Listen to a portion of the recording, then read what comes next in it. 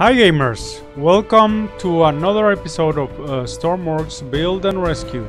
So today we are performing a firefighter mission with the Skycrane. So we are going to test a new module for the Skycrane based on the Sikorsky S-64 model helicopter in real life. And there's a real firefighter version of this helicopter, though this firefighter version that I have created, I think it doesn't resemble that much the real life counterpart. Okay, so I think we should hit the brakes here. Okay, so yes, we have to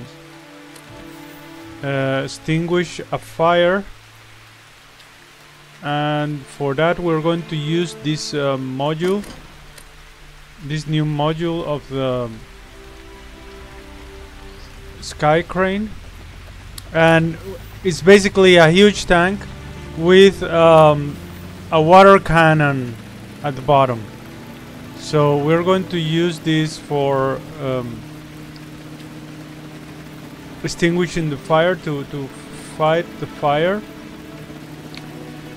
But first we need to load water into the tank, and the way we do that is by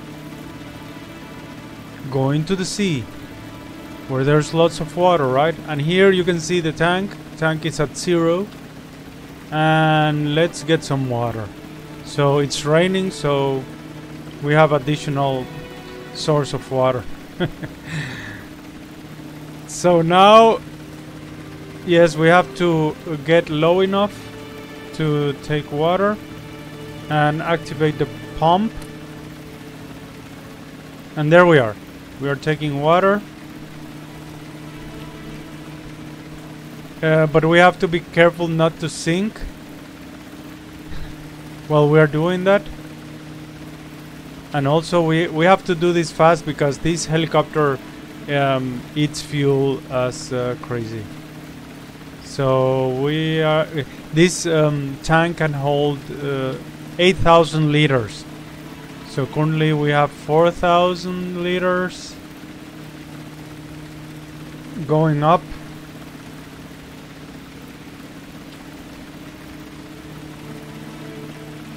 $6,000.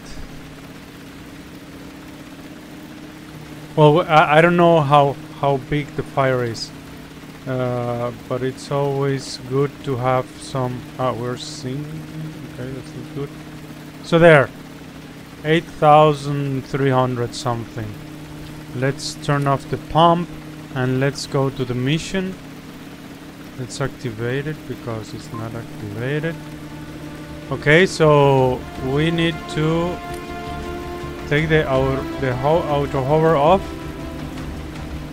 and let's go.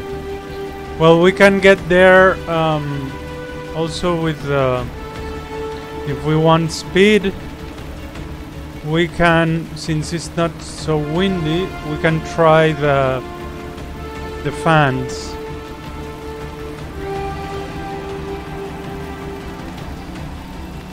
With the fans we really increase the speed and we get there faster.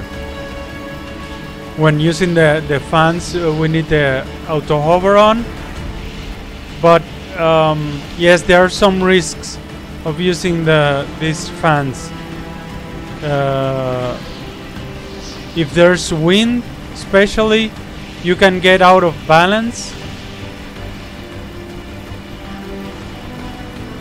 and you can the helicopter can be tilted. So if that happens, you must immediately shut off the fans. But as you see, it gives a lot of speed, and this is critical.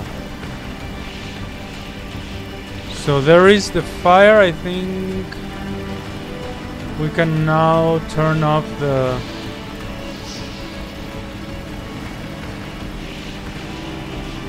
fans. I don't know if we need that much throttle.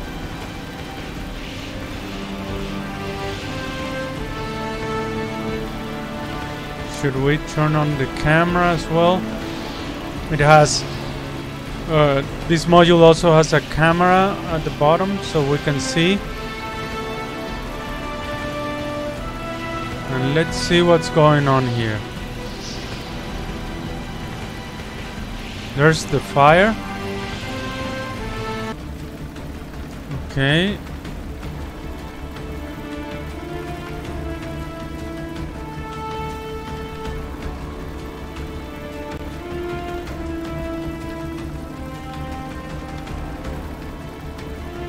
It's in the fort, okay.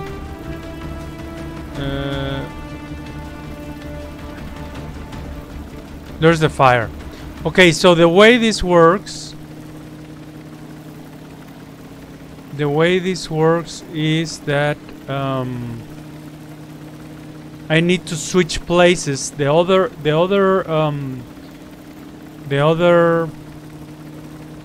post here, the other pilot seat, is for the firefighter module.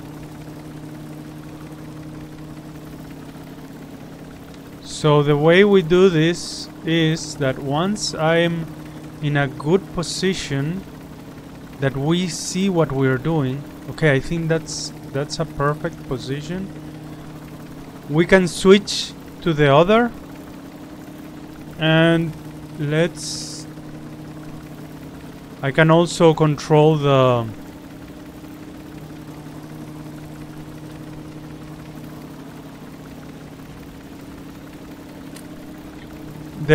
helicopter from this. There is the water. So, okay. I think I have to go backwards. Oh no, to turn the... Let's turn there. There we go.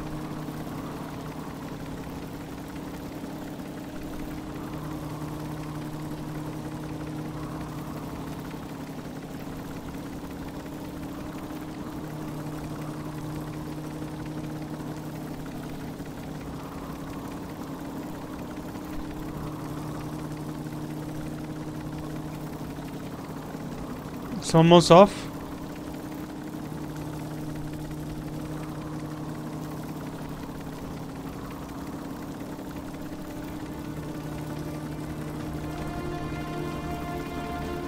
Need to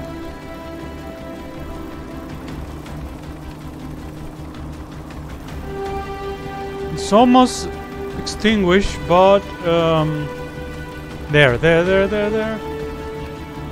I need to...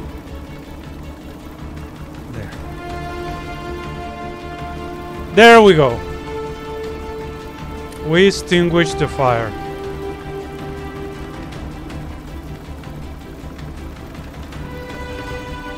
So as you can see, this helicopter is pretty handy. And we need now to get to the base again because we're running out of fuel.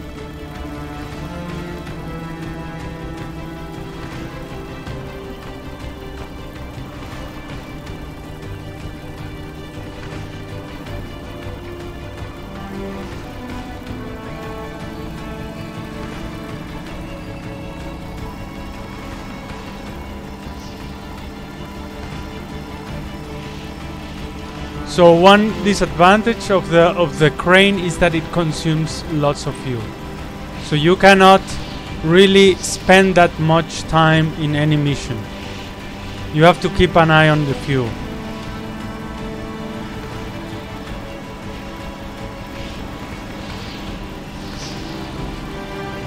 And I'm playing in rogue mode, so that's the reason why I cannot show what's going on outside in third-person view.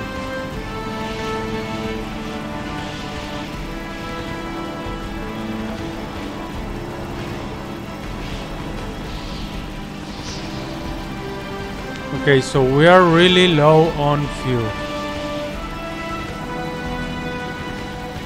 But there is the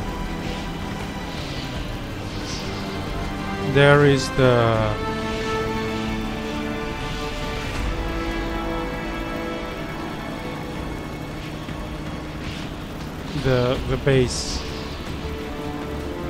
We have the landing, the runway is just below us.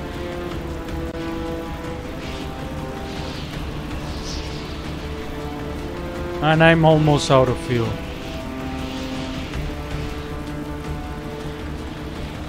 I need to hurry up because we are almost out of fuel. I think the engine is going to stop at any moment now. There, it's stopping the engine. Okay, but whoa, crash landed.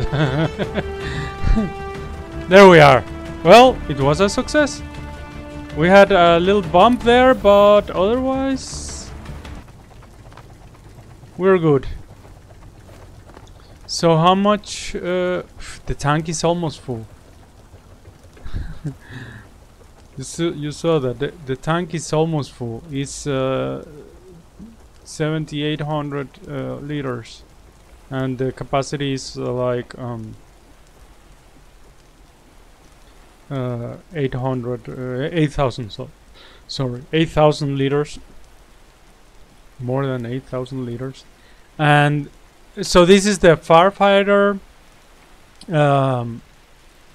seat, and you can control here. You activate the flood pump to get the water from the sea. Here you activate the water cannon, and here we can activate the infrared for the